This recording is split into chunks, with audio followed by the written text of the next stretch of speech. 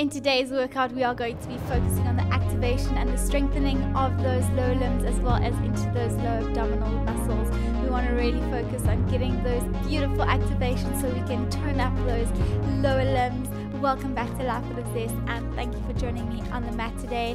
For this workout, you don't need any equipment, just your mat and some energy. Let's get straight into it. We are going to be starting seated in the center of the mat, starting with a few warm-up exercises before we get into our sequence.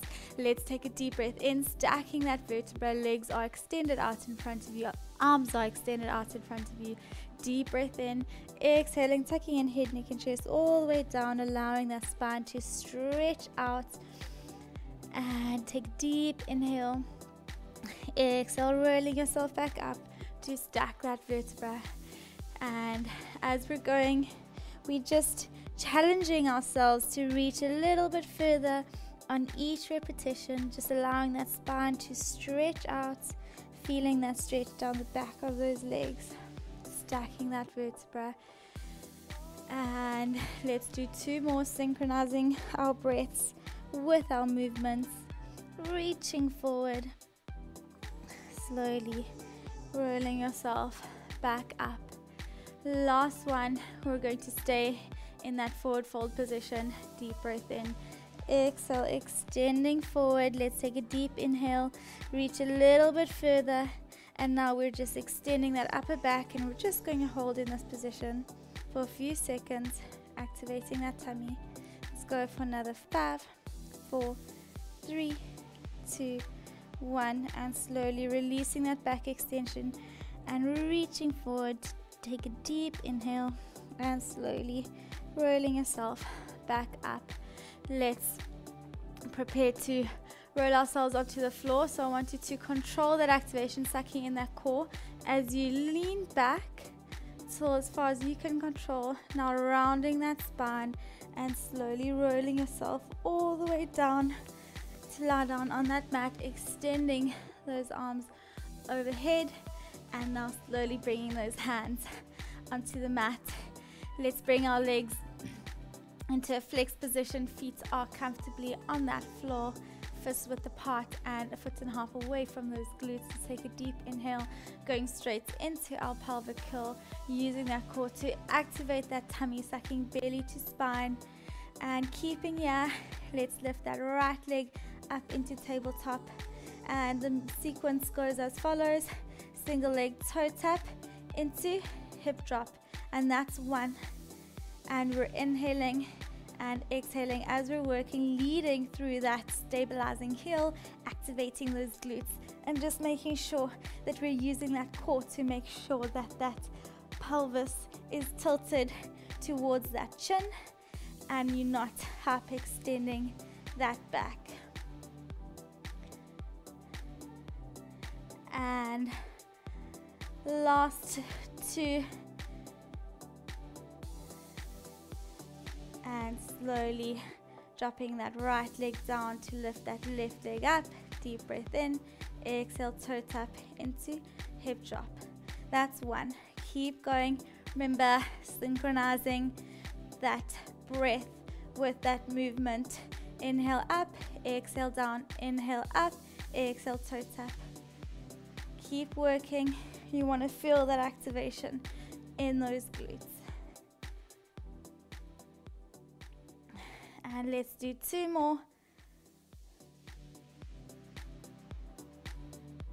And slowly dropping that left leg down, keeping those hips up towards the sky. Let's tilt that pelvis just a little bit more. We're going to open those knees away from each other, back to center, into hip drop, and rolling back up.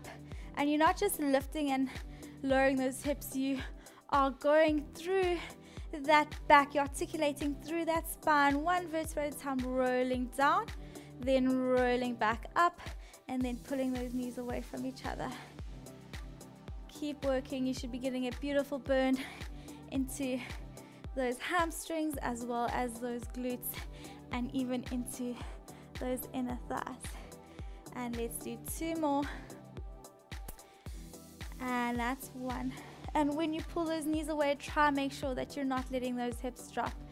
Keeping those hips there. We're just going to do little pulsations of those knees inwards and outwards for 10, 9, 8, 7, 6, 5, 4, 3, 2, 1, and little pulsations of those hips up and down towards the sky for 10, 9, 8, 7, 6, 5, 4, 3, 2, 1. Slowly lifting those hips up to roll yourself back down, extending that left arm overhead, and now turning over onto that left hand side, resting your shoulders on that elbow, and I want your hips in line with those knees, in line with those shoulders, coming straight up into a side plank position.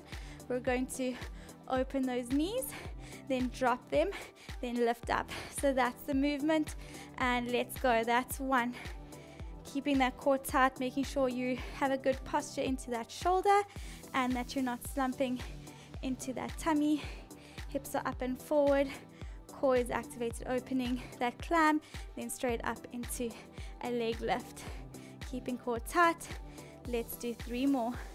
Remember to keep breathing as you're working, lifting that other arm up towards the sky if you want more of a challenge, otherwise holding it there to just make sure that you are activating. And last one, lifting up and down, going straight into the next sequence. We are going to drop that hip, lift back up, lift that leg, and that's the movement. And we're doing 8 of these, and lifting up, dropping hip, lifting leg, dropping leg. That's halfway. 4. Keep working. Let's push through that. Beautiful burn. And last one, we're going to go straight into our pulsations. We're lifting that leg, and we're going to do little pulsations up and down for 10, 9, 8, 7, 6, 5, 4, 3, 2, 1, and little pulsations of those hips, dropping that leg down and up and down for 10, 9, 8, keep working, 7, 6, 5, 4, 3, 2, 1, and slowly dropping those hips down to lie down onto your tummy. I want your hands resting just in front of your head, and you're resting your forehead on your hands. I just want you to make sure that you're activating those glutes as well as that core. If you do struggle with lower back pain, I'd recommend you getting a towel and just wrapping it, putting it under that front part of your pelvis. Otherwise, you just want to make sure that you're tilting that pelvis. Now we're going to lift our knees off the floor. So we've just elevated our knees slightly. We are going to bend those knees. So a little pulsation towards the ceiling, very small, and then extension. That's 1. And up and extend. That's 2. Pushing knees, feet to ceiling, then back down slightly into extension. That's 3. Keep working. Very small movement, but you can feel that intense activation into those glutes. And just make sure that you're not straining that neck and those shoulders while you're working.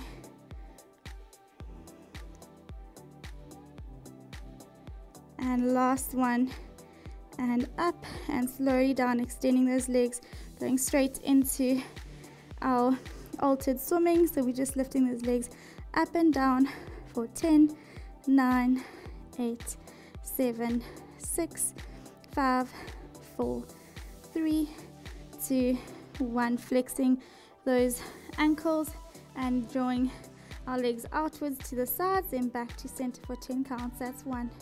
Keeping going. 2. Keeping that core tight. 3, 4, and 5, and 6. Keep going. Inhale, center, exhale out. 7, 8, 9, and 10. Slowly dropping yourself down and lifting yourself all the way up into that rest position. Just pushing the shoulders into the ground, just allowing that lower back to stretch out, and holding for a few seconds before we turn over onto that right hand side. Very nice. Let's keep working, resting on that right elbow and getting yourself into that side plank position. Shoulders are stacked, hips are stacked, core is activated, and again, hand up to the ceiling or on your glute. We are going to open those knees, drop them down, lift that leg. That's the sequence, and let's go. That's one. Keep working, just making sure you're feeling that activation, sucking in that pelvic floor as you're working. And we're halfway. Let's keep going. And holding for a little bit, going straight into our leg raise into hip drop. That's one. And two. Keep working. Keeping core tight. You should be feeling a nice activation all the way down the side of that right body as well as into that left glute. And let's do 3 more. And last one after this one before we go straight into our pulsations. And up and lifting that leg up. And 10, 9, 8, 7, 6. Remember that posture into that shoulder. I'm feeling a nice burn into that right glute. And 3, 2, 1. Dropping that leg straight into those little pulsations with those hips for 10, 9, 8, 7, 6, 5, 4, 3, 2, 1. And slowly coming down, lying on your back for that final sequence in that supine position, lifting right leg into tabletop, then left leg, interlacing hands behind your head, lifting head, neck and chest off the ground. So we are going to do double leg toe tap into tabletop crunch. That's one. Into toe tap, lowering head, neck and chest, lifting head, neck and chest into that toe tap. Remember not to strain that neck when working. You just want to make sure that that core is activated. And last one before we progress the movement. And lifting up, keeping head, neck and chest off the floor, extending those legs and straight into our flutter kicks for 10, 9, 8, 7, 6, 5, 4, 3, 2, 1. Bringing legs to center, bringing arms around, rotating those palms to face the floor and pushing that air into the ground for 10, 9, 8, 7, 6, 5, 4, 3, 2, 1. And let's go for another 10 seconds. Let's push through if we can, sucking belly to spine, keeping core tight.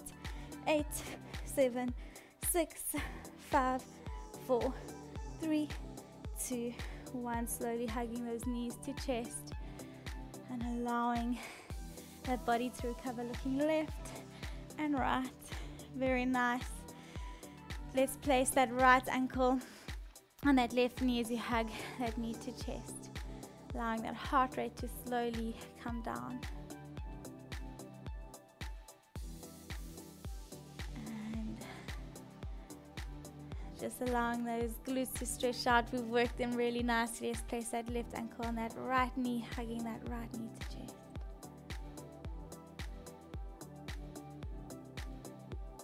And just let this body recover as you let that heart rate slowly come back to normal. Let's extend both legs onto the mat, extending arms overhead, taking a deep inhale, exhaling, lifting yourself all the way up into seated. Thanks for joining me in that short but effective workout. I hope you feel that glute, hamstring and quad burn. I really had a lot of fun and I hope you did too. Looking forward to seeing you in that next video.